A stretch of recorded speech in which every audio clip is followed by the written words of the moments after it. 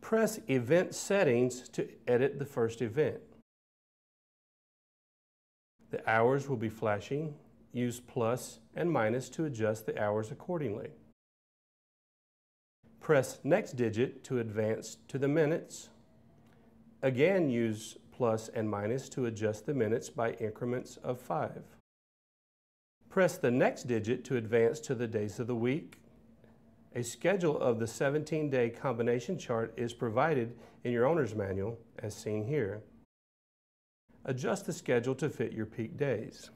Press the next digit or event settings to advance to the off time screen.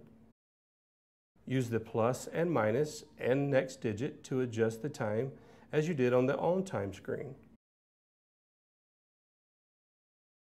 Press the check to confirm the event settings and return to the default screen.